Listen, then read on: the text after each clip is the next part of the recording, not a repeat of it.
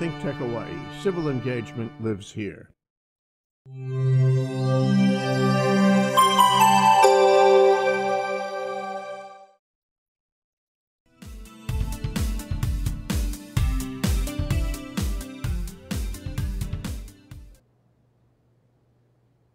Aloha. Thanks for joining us again today for another Adventure in Small Business, a program that's put together with ThinkTech and the U.S. Small Business Administration, along with our other partners, the Veteran Business Opportunity Center, or excuse me, Outreach Center, the Small Business Development Center, and the Mink Center for Business and Leadership, our Women's Business Center here in Hawaii.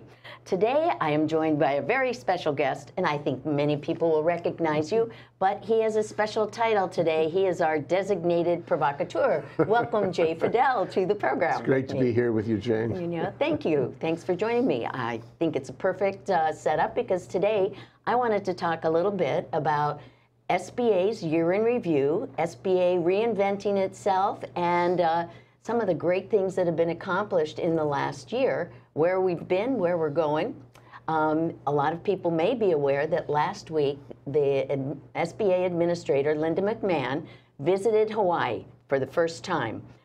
She's been our administrator appointed by the President for just under 2 years. And then in that 2 years, she took a tour of the entire United States, and she's the first administrator ever to accomplish this feat. Wow. She visited every one of the SBA offices, 68 across the country, and she went out to talk to small businesses, both about what SBA is doing, what SBA can do better, and learn about how we've helped small businesses grow.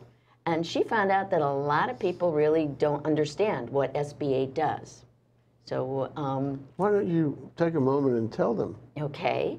Well, it's SBA has been around for about 65 years, and a lot of people don't realize that SBA is actually an independent federal agency. We're not under the Department of Commerce or Labor or anything like that. So we're a pretty small operation in the grand scheme of things, but we really accomplish quite a bit. We're the small business bank for the country. Our mission in helping small businesses start, grow, and succeed really helps them by providing financial assistance, by contracting assistance, helping you build the capacity of your business, get federal contracts, and make sure that small businesses get a piece of those dollars that Uncle Sam is spending, because the U.S. government is one of the biggest customers, is the biggest customer in the world. So it provides a lot of opportunities, and 23% of the contracts let by the government are supposed to go to small business. That's a congressional That's a good thing. Requirement. Why is small businesses better, you know, why is the federal government in this policy favor small businesses? I think the thing that's important to realize is that small businesses, not just in Hawaii, where most of our businesses are considered small, but small businesses create most of the jobs. They create also most of the new innovations because they're smaller, they're more nimble. They can develop ideas or take a new idea and run with it. So it really helps us stay on the cutting edge with newer technologies, newer procedures and processes. So it really makes a difference in keeping our economy strong across the country. Now, I'm very impressed with what you were saying at the very beginning. I'd just like to comment on it. Your office, I mean, you've done a great job, and everybody knows that. Thank you. You're welcome. True. You're in partnerships and affiliations with so many organizations. You've been reaching out, I mean, and that's the only way to really do this in order to reach, you know, your market, your customer market, so to speak, client market. Right. You have to reach out, and you've done that, and that's the way you can extend your operation, meet your mission to do that. It's really first class. It's really made a big difference through a lot of public and private partnerships. We partner with DBED, we partner with the University of Hawaii, with the University of Guam, with American Samoa community colleges, so educational institutions, other nonprofit organizations. Our Women's Business Center is a partnership with the Y. the High Step program, which we bring in anywhere from $450,000 to $750,000 to the state each year, helps small businesses expand into export markets. So that also generates new money coming into our economy, not only in Hawaii, but across the country. Yeah. So that's a great program. Gee, you're stimulating me as the designated provocateur. Okay, here we go. When I practiced law, you know, no small business got started without help from the SBA. The SBA was part of the checklist. You want to get a bank loan, go to the SBA, because SBA will guarantee the bank loan, and therefore the bank will make the loan. Yes. If you don't have the SBA guarantee, chances are not nearly as good that the bank will make the loan. So it was in a mom and pop kind of business, in a small business where there wasn't a lot of external capital available right now. It was part of the routine, part of the checklist to get started, and the SBA was always there. Is that the same today? Well, I think it should be if it's not. And for example, I just had a call into my office yesterday, and I was really surprised at the gentleman I spoke to. He and his wife were going to start, they were looking at opening a new restaurant, and they were needing financing to do that. And he was ready to go sign a lease, but he hadn't secured his financing. He hadn't really, I said, do you have a business plan? And I said, I'm not talking, you know, big academic kind of thing, but I'm talking about a real plan and a timeline going forward so that you know where that rent money is going to come from. Because trust me, if you're signing a lease, they're going to want their money, and that can make or break you. There are a lot of variables you need to look at. So along with the financing, we do recommend that you get in touch with one of the organizations that we work with to get some free confidential counseling so you can make sure that what you're thinking or what you're assuming actually has some basis in reality, and you know what you have to do to deliver it. Because oftentimes, you know, the best made plans don't work out. Your leasehold improvements don't come, you know, get delivered on time. As we talked earlier, unemployment's about 2.5%. So where are those employees coming from? Maybe you're going to have to give them different compensation package than you originally estimated, or what you got paid when you were a maitre d' or a wait staff years back. You know, their rules of the games can be a little bit different when you're an owner instead of an employee, and you're responsible for the bottom line. I hope you're writing this down, you guys, because no, you know, my statement before was kind of shallow. It's not just the loan guarantees, it's advice, it's mentoring, it's putting people in the right direction. It's connecting them with all these outreach organizations to give them a real start, because most people who go into business, you know, it's like opening a restaurant. I like food, so I'll open a restaurant. Right. Well, you have to know a lot more than food. Yes. And so you're there to help them. And it's not legal help. It's kind of practical business help. It's common sense kinds of things that somebody who's been around can help somebody who hasn't been around, you know. Yeah. This is so valuable. Write it down. It's going to be the final exam. The final exam may be if you can meet payroll, That's or pay the rent check. So study up a little bit. There are some good mentors available, whether you're looking at the SCORE chapter or the Hawaii Small Business Development Center Network. A great program, a partnership between SBA and University of Hawaii. We have offices and senior business consultants available to you on all the islands.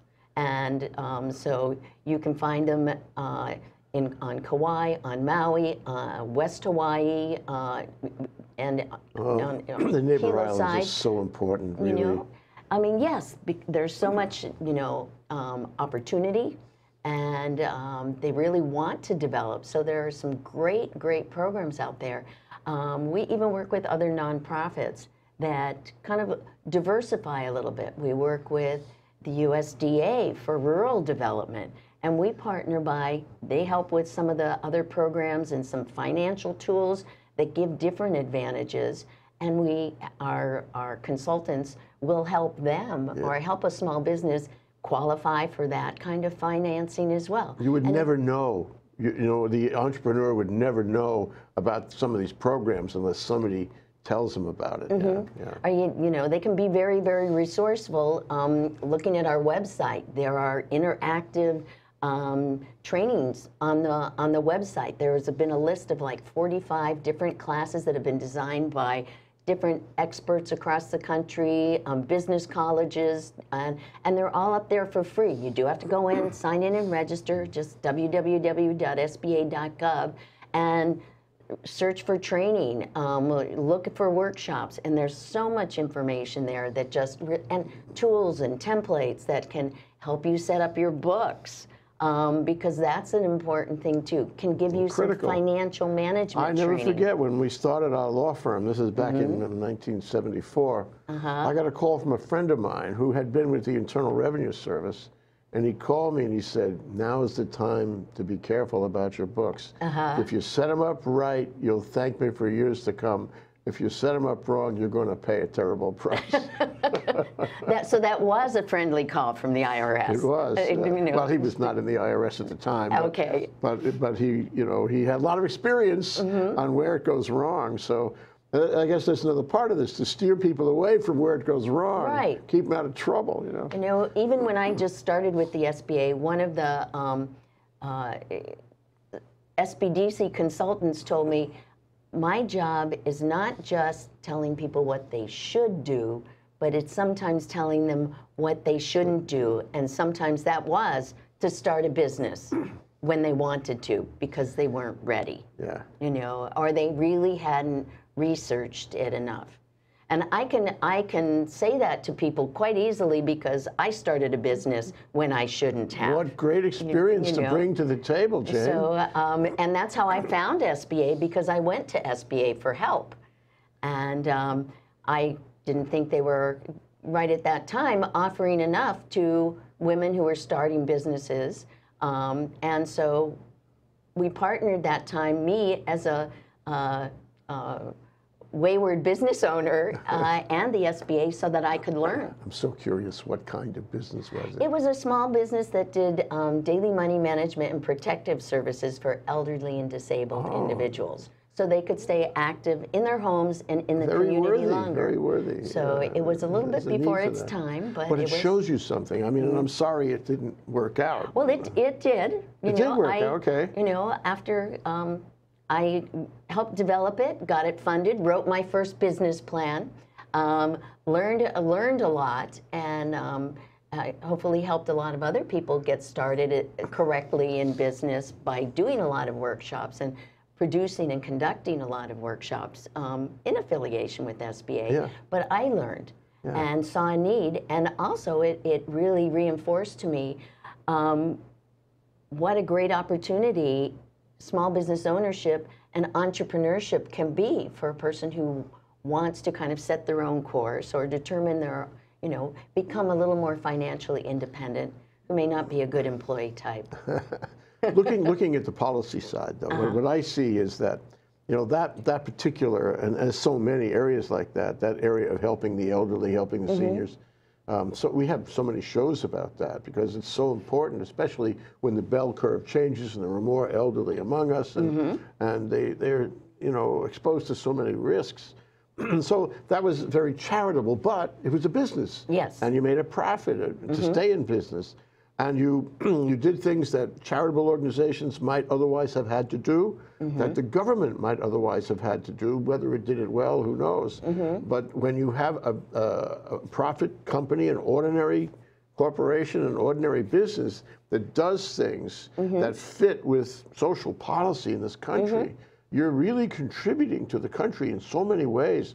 There's a humaneness about that, and that's the best side of capitalism, as far as I'm concerned. Yes, yes, and I mean, and it fulfills that kind of business contract as well, that people need this product or service, and they are at some point willing to pay for that kind of product or service. They wanted to stay in their homes. We helped families stay together, so it was, I mean, think of all the benefits. You know, I mean, it was incredible. Some of the difficult things that I learned about and was exposed to through that, because I didn't grow up around, you know, grandparents or elderly people. So it was lessons on so many levels for me that I I took away from that experience. Yeah. Well, they say, you know, every business you're in, whether it works or not, is preparation for the next one, and you get to be sophisticated. And maybe it's all preparation for being manager of the SBA here in Honolulu. Well, I'm not sure I was really that well prepared for that, but I've learned a lot, and from my colleagues and from other mentors from my previous director. But we'll pick up that note in just a few more minutes. We're going to go to a quick break, but please stick with us.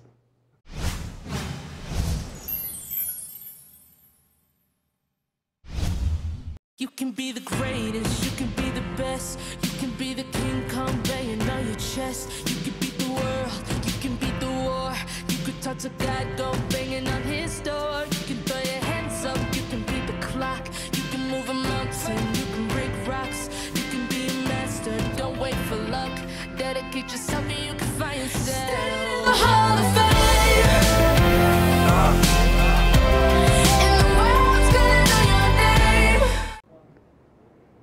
Hey, aloha. My name is Andrew Lanning. I'm the host of Security Matters Hawaii, airing every Wednesday here on ThinkTech Hawaii, live from the studios. I'll bring you guests. I'll bring you information about the things in security that matter to keeping you safe, your coworkers safe, your family safe, to keep our community safe. We want to teach you about those things in our industry that, you know, may be a little outside of your experience. So please join me, because security matters. Aloha. I'll provoke Here you we into go. answers. Okay, here we are again. I am with the designated provocateur today. Thanks for joining us in Adventures in Small Business with Jane and Jay. So, Oh, I love that. So, Jane, I want to take you back to, I guess, the almost 20 years ago, to the Hawaii Venture Capital Association. We both went to the meetings. You spoke frequently on behalf of the SBA. You were very interested in what was going on. And what was going on is that we had a lot of entrepreneurial activity in those days, really high-flying companies. Some of them failed. A lot of them failed. Some of them succeeded. A lot of them were tech companies, innovation companies, one kind or another. They would have these pitch fests. They would approach the angels. There were always a stream of venture capital guys coming in from California. It was a celebration of entrepreneurial activity, especially tech activity. And my observation, I'd be interested in your observation, is that doesn't happen so much anymore. It's different now. You get the Blue Planet Foundation doing, you know, there's this cohort arrangement, and you have the Elemental Accelerator doing the cohort arrangement, and those companies are not necessarily from Hawaii, and they're not necessarily going to stay in Hawaii in those cohorts. So it's different, and I just wonder your thoughts about the comparison of then and now, and the role of SBA in all of that. well, I think it has always been a very, very interesting and exciting area to be in. And often it seems like some of those companies, even with the efforts to diversify our economy over the years and look at, okay, this should be a great place for tech companies to get started and grow because of the environment, because of so many of the different conditions. But we are not an easy place to do business. And our business models have remained somewhat traditional. So, and SBA in using kind of the debt financing model and the guaranteed loans from banks hasn't really brought as much to the innovation ecosystem as I would like to see. We've been doing a little bit more over the last, say, 8 or 10 years, I would say, in terms of supporting some of those cohorts or the accelerators. Accelerate UH, the GBS Accelerator, the Maui Food Incubation Center, have all gotten some accelerator awards from the SBA. SBA has an Office of Innovation and Investment, and we also are the administrators of the Small Business Innovation Research Grants and Awards and the Technology Transfer Programs as well. So in that respect, we do help those organizations who are developing or researching different topics that, again, have that dual interest with the government to find funding and then move toward capital, getting capital so they can go to commercialization. but Hawaii has still not been as active. SBA has had the Small Business Investment Corporation, SBIC program for years. And in some states, it's one of the, nationally, we are the biggest investment fund or provide money to investment funds in a bigger way. We haven't had anybody active here in Hawaii in a long time. And I'm hoping we're going to now turn some of our attention with our administrator to the innovation side so that we can support that and perhaps get an SBIC started here or servicing this area. So we would have more funding that would allow people to get started and potentially with those more resources be able to stay. We still will have those companies as they go to commercialization. If they're looking at real estate, if they're looking at employees, and all of those things are still going to be challenging. Yeah. So it can be very attractive for them to move to another location. Someplace else, yeah. There may be more funding available. So we have to, whether it is through the legislature, whether through it is through our financial community, look at how we can better support that ecosystem here. So, yeah, I remember one of those venture capital meetings, Ted Lieu, who was then the DBED director, he came in and he sort of crashed the meeting and took the mic and he said, I have just come from a meeting of bankers down the street, and they tell me you guys are barking up a tree because they're not going to support technology entrepreneurs. They're going to support the hotels in Waikiki. They want to support big projects, big capital. That's who they want to make their loans to because that's a guaranteed loan. I mean, what I mean is not guaranteed, but it's not. It'll be a performing loan. Right, right. And they have deeper pockets. They have other backing. Right, right. So and I said, oh, gee, that's really awful. Yeah. And you've weathered that storm. I mean, you keep on trucking right on through. You keep on helping people who maybe the banks don't help, or at least they don't help without your guarantee. Well, it's been very, very interesting this year, and SBA lending does kind of track with the economy, and sometimes as the economy becomes better, banks and individual business owners don't necessarily need to turn to SBA for the guarantee quite as often. There still are situations with newer businesses or smaller businesses. Sometimes those difficult industries like restaurants, they're higher risk. So the banks like to have a guarantee, and our loans can be guaranteed anywhere from 50 to 90%, depending on the amount of the loan, the term of the loan, the use of the proceeds. And we can guarantee a loan with a bank for almost any business purpose, working capital, for real estate, for all different kinds of things. I've noticed that not only that, but you're flexible. You're bureaucratic. You help people, and it's all in the same moment that you help them. You make a loan. You tailor it for them. This is not necessarily what one would expect of a federal agency. But fact is, you're very kind and flexible to your borrowers. Well, we try to be, and the banks are the ones that actually make those credit decisions, and we set kind of the framework, but we try to be as responsive as possible to them so they can kind of tailor the loan. They can look at the terms. They can decide, because we'll do lines of credit, we guarantee surety bonds even for contractors. A lot of people aren't aware of that. But a lot of people still stick to the idea that we're old and bureaucratic and there's a lot of red tape. You have to have decent credit. You have to have a plan. You have to show repayment ability. We don't...